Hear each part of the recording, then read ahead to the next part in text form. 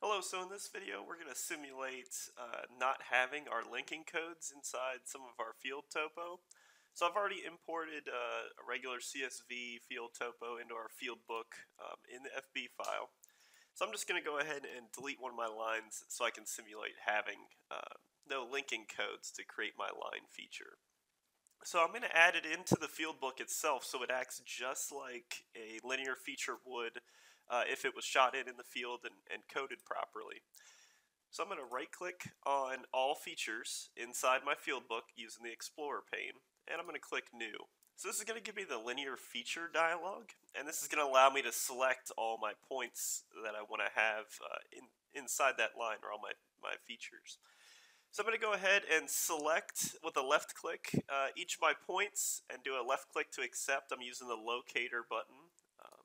So this is going to allow me to graphically locate all of my points and add them together in a linear feature, or used to be called a chain.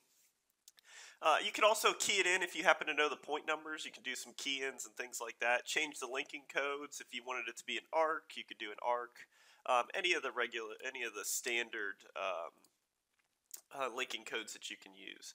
So I'm going to go ahead and accept this, and it's going to create this line for me. Now it's going to be placed on the default field code. So our field code is default. So I'm going to go in and change that real quick. So I'm just selecting the line, and it's going to go into our Properties tab. And under field code, it's just under default. So I'm going to put it as drive. This happens to be a drive feature. And so now it's feature coded with the proper feature definition and linking codes like it would have been if it was shot out in the field. So now all I need to do is just right click on my field book, create terrain model, and it's going to go ahead and create my terrain model. So for visualization purposes, I'll go ahead and change my feature definition of my terrain model to triangles.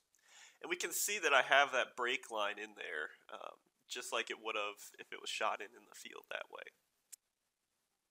Thanks for watching.